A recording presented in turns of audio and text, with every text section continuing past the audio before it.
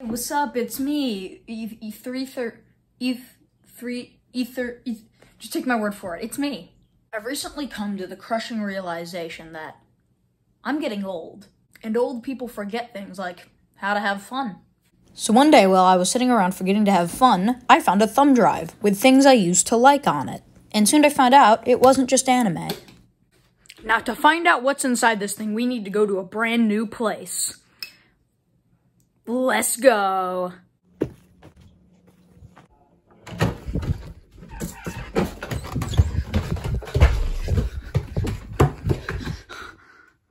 We're here. Welcome to the Gamer Lounge, where I game and I lounge, I guess. Now let's see what's on this bad boy.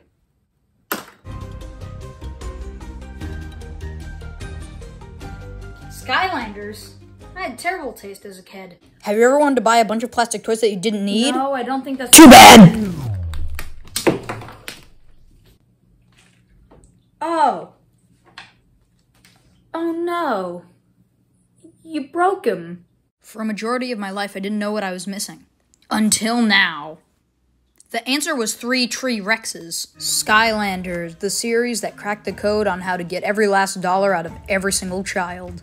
It was a revolutionary series, making sure that every parent had something to buy their child for every single holiday. Birthdays, Halloween, Christmas, Easter, other specifically Christian holidays. Also, kids could get their grubby little hands on the brand new Treadhead.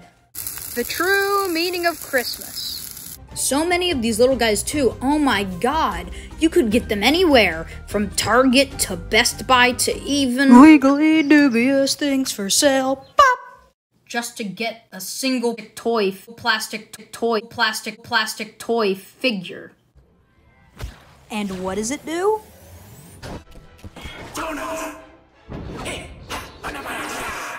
Well, this bodes well. If you can't already tell, we're talking about Skylanders, the best series, made by Toys for Bob. If you forgot, the main draw of these games was that you would put the characters on the portal of power, and then they'd launch into the game, like actual magic. The only thing is, the magic wore off as soon as you got to 5 years old. Let's go through the entire series and see how well it's aged. Let's start with Spyro's Adventure, or as I like to call it, who? In case you didn't know who he was, Spyro, this dragon over here, the PS1 juggernaut, was used to market the first game, but as soon as the game became the best-selling game of 2011, they dropped him for the rest. This is the first game in the series, and it definitely feels like it. The combat is rudimentary, they don't use all the buttons on the controller, and you can't jump. Why? Despite all of that, yeah, I had a lot of fun with this one. The story, while confusing, was fun and interesting. Basically, this dude named Chaos over here destroyed the core of light and sent the Skylanders to Earth and made them toys. So you have to bring the Skylanders back to Skylands and restore the core of light. The gameplay that wasn't combat was fine, I guess. The graphics look okay, and the characters are some of the most iconic in the series. Such legends as Gilgrunt, Trigger Happy, Prism Break, Stealth Elf, and Boomer. I mean, yeah, not the entire cast is super recognizable. For every Slam Bam, you've got a Wham Shell, and for every Spyro, you've got a Voodooed, but, like, otherwise it's fine. Hey guys, check this out. I found a brand new gamer strat. If you press the attack button multiple times, in 5 to 15 hours, you've beaten the whole game. I mean, it's not even funny. The easiness of this game is enough to make you feel like you're playing Godfall. This problem was already bad, but I mean, you can't jump in this game either, so that means that unless you're using the joystick, you only have to press one button to beat this game over and over and over again. Okay, I know these are the base easiest enemies in the game, but I swear, it doesn't change at all. But aside from that, the game is good. Let's just move on to Giants before I get any more angry at this game. Let's get the elephant out of the room first and foremost. Ninjini is really hot. I'm not joking. Okay, I'll stop being dumb. Giants was a step in the right direction in every way, shape, and form. It's so refreshing. Have you ever seen a sequel that's just a better version of the original game in every way? It's just so refreshing to see a sequel made like this. But also, it doesn't feel much like a sequel. It feels more like an expansion pack, if anything. The changes are pretty cool, actually. There are new big Skylanders, you use more than one button on the controller this time, the graphics look slightly better, and you still can't jump, god damn it! All in all, I'd call this pretty good time, maybe even better than the original. No, definitely better than the original. Okay, all jokes aside, let's talk about what really makes this game great. The titular giants. That's right, we're finally talking about the giants. The big old beefy boys. Let's go! We're finally talking about the giants, the slightly bigger Skylanders. All of these guys feel different to play, and yet they all have the same abilities. They can do so much cool stuff. They can smash through floors, they can pick up rocks and yeet them into oblivion.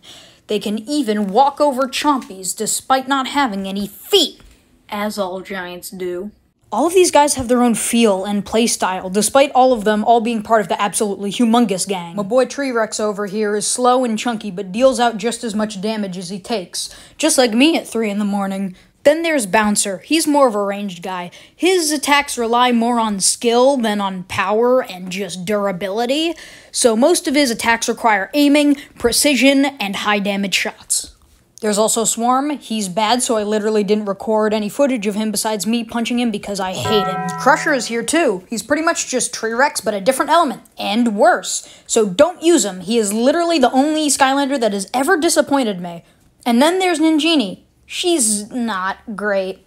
I mean, she's not atrocious. She's not the best Skylanders ever. She's just not amazing.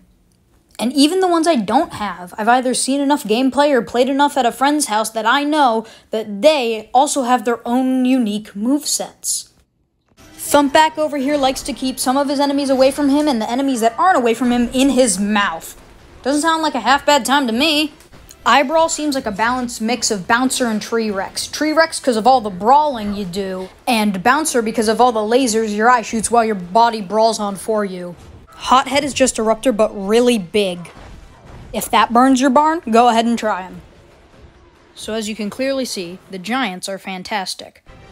But all of the other Skylanders are, let's just say the new Skylanders they added are strange, to say the least. We've got a furball on drugs, a mushroom man, a bird with a vacuum, a literal hot diggity dog, a random girl from Russia, an impossible dragon, a murderous bird and its master, and what my outside dumpster looks like. And yeah, that's about all I can say for Giants. It's a really good sequel.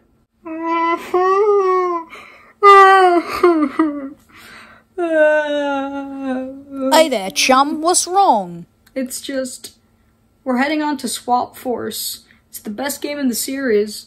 Everything's downhill from here. Swap Force is the best game in the series. You wanna know why? Because you can finally jump, hallelujah! There are many other reasons why this game is the best in the series. Like for instance, the graphics are stunning. Watching my Giants gameplay and my Swap Force gameplay back to back makes it seem like a full console jump upwards. Well, that's because it is. But I mean, look at my boy T-Rex here. Holy moly. Another reason why it's such a good game is because the combat is completely different. Well, not completely different, but it's different enough from Giants to make you go, wow, this is actually fun. Alright, let's find the real reason everyone loves this game. And I'm gonna demonstrate it using my boys Magnacharge and Boomjet.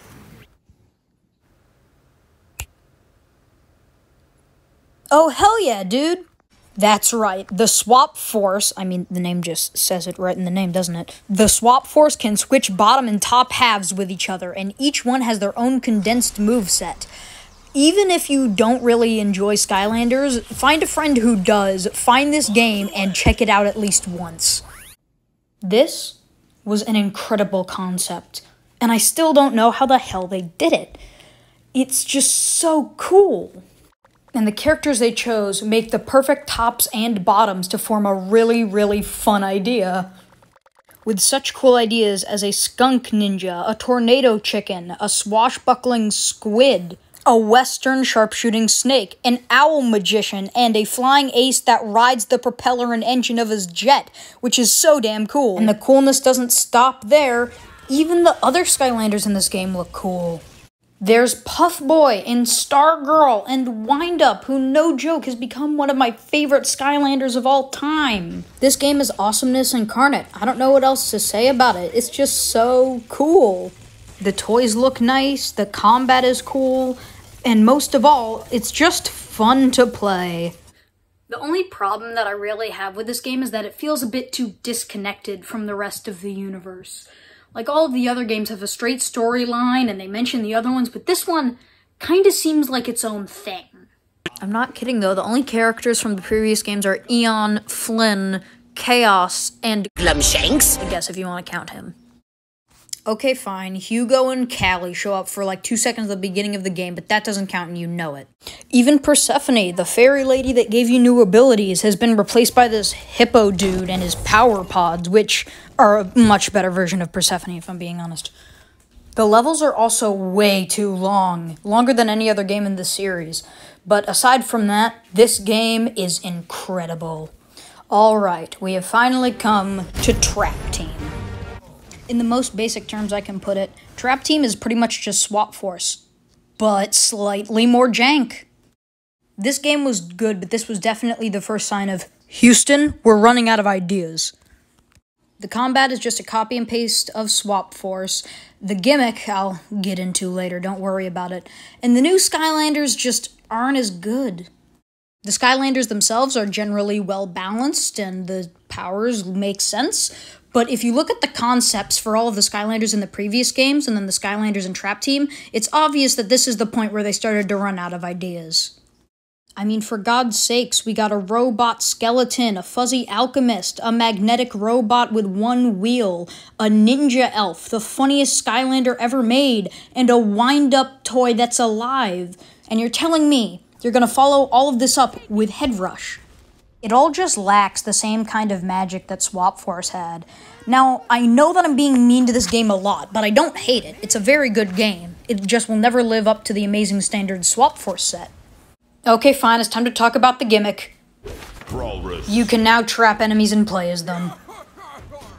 If I'm being absolutely honest, in terms of gameplay, it doesn't add too much. It pretty much just adds a bunch of new characters to have fun with. Sometimes they have good personalities, and sometimes they have good abilities, but usually they're just kinda eh. And whatever villain you have in the trap at the time, you can automatically switch between them and your hero whenever you want, as long as you have enough time on the villain timer left. There's also the Trap Masters, which do extra damage to these specific villains, but other than that, they're pretty useless. Actually, no, I lied, they're not useless, but whoever suggested the idea that only Trap Masters are able to open elemental gates, I hope Toys for Bob fired you. There's not much else I can say about this game. It is just Swap Force, but not quite as good. Well, that was quite the ride, wasn't it? Now I know what none of you are asking. Jack, what about the 6th and 5th games? I don't own them. I do have some of the figures from the 5th game, but I don't have the game itself. But from what I've played at friends' houses, the 5th and 6th games are not very good. Have you played Mario Kart? Have you played Skylanders? Then you have played Skylanders Superchargers. The main reason Imaginators doesn't work is because all of the senseis are overpowered. Well, not really. They made the game perfect for the sensei's power level, but all of the senseis are overpowered compared to all of the other Skylanders, thereby making the other Skylanders pretty much obsolete. But once again, I haven't played the full time of either of these games, so don't take my opinion. If you want to know my overall ranking of all the games, Swap Force is the highest, then Trap Team, then Giants, then Spyro's Adventure, then Imaginators, and then Superchargers, cause obviously. So either go play Skylanders, go don't play Skylanders, and I'll see you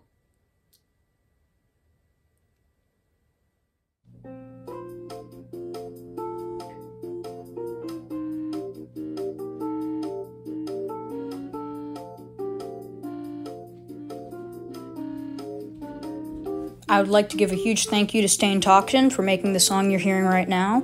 And hey, if you like this video, maybe think about subscribing and leaving a comment.